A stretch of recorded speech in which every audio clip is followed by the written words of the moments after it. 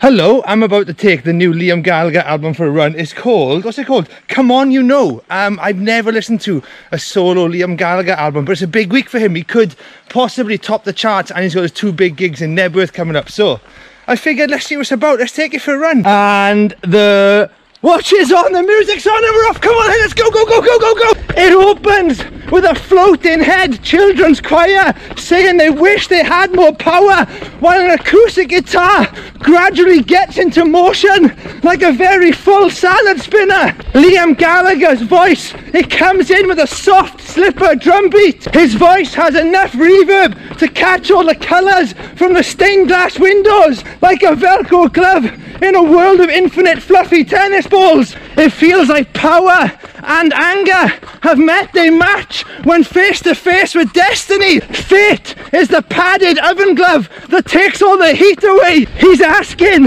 is this what you came for? I had no idea I was gonna get an enlightened Liam Gallagher, but this is quenching me. It feels so good. Oh, I absolutely love that groove. It's dripping in glitchy octaves. This song has got such a great late night feel to it that everything could be played by an owl's wings as it hoots its way across a forest at midnight. Come on, get up these fucking steps. Go on, go on, let's go, let's go. Oh, lactic, lactic. There's a line there about a tiger floating on the ark. Again, we have a reference to strength and aggression kind of being soothed by a higher power. This is so surprising. It feels like Liam is shaken free from something that troubled him in his past, like a Britpop Maui. You're welcome. Don't Go Halfway continues this uplifting and triumphant feel. This is so good to run to. That line, please don't say no to your new phase. It's soft, it's philosophical, it's something I did not expect as soon as I pressed play on his album. Look how fast these legs are going today. Oh my god, there's some mad effects on his vocals and it really works. I'm used to swallowing flies around here, but I swear I just swallowed a blackbird. Come On You Know has a pounding kind of chord progression which I think he's used before, but lines like I'm sick of acting like I'm tough, come and give me a hug, they elevate this to a whole new surprising level. His voice is floating high above the music, whereas in the past I think he would have got down and dirty with it. He would have been happy to be the thorns. This time it feels like he's the flower. The final 2 minutes of this song, it's like a religious experience. I can see the sun rising, I can smell fresh fruit, I can dress myself in a cloak of fog and say hello to the magpies. Oh fuck. Swirling synthesizers, saxophones, sweet vocal harmonies. This is like driving an electric car backwards across the moon while listening to Spiritualized. Too Good for Giving Up feels like a George Harrison song if he'd been James Bond instead of a Beatle. It's really fucking good. Oh my god, I'm going fast, I'm going fast. Oh, I got one hell of a stitch. I'm blown away by how spiritual this album is. It feels like it's full of hard evidence that people can actually change. It gives you the confidence to change yourself. He's talking about, hang on, stop here. He's talking about a universe that heals a disconnect from God.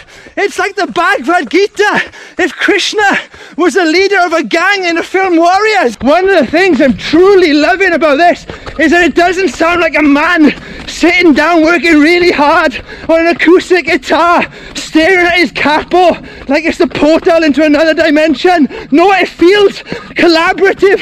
It feels like just a real pure experience. I absolutely love it. Everything's electric shows that stinging nettles again.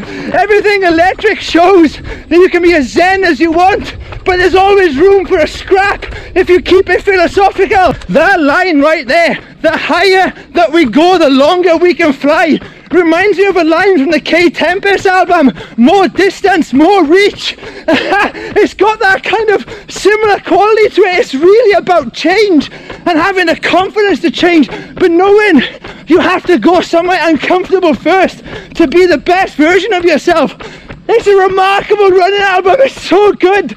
Great vibes. I'm right on my feet. I will never understand rock and roll's fascination with a hoedown, harmonica, vintage boot smelling track. But when it has a thunderous synth bass line behind it like this, all is forgiven. On the song Moscow Rules, the past comes back to haunt him in the form of paranoia. This is a fun, Willy Wonka sized chunk of pop. It's like John le Carre doing a prog rock album. Yes, that paranoia is blasted away by the direct aggression of I'm Free. Liam Gallagher sounds like his old self here, but in a healthy broccoli breakfast kind of way. Let's see how fast we can run to this song. Come on, let's go through all the gears. Let's go. Oh, how long have we been running for?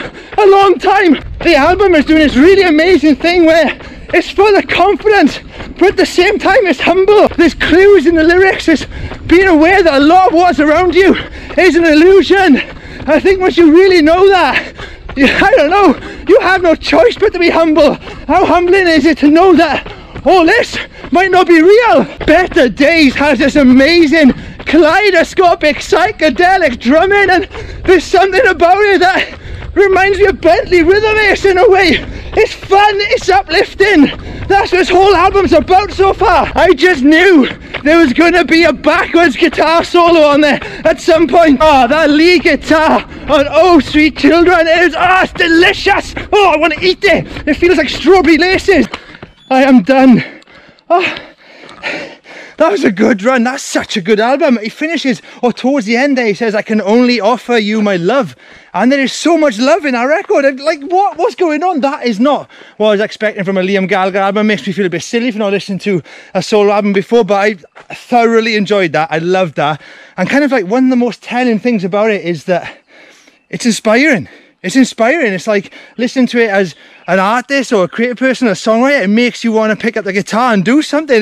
That is like some skill to have that this far into your career. It's uplifting, it's positive, it tells you you can change. What more do you want from a work of art? Right, I'm a running punk, you should be running punk too. I love that. Thank you very much, Liam Gallagher. Good luck at Knebworth. Like you're ever going to see this. Anyway, love you, bye.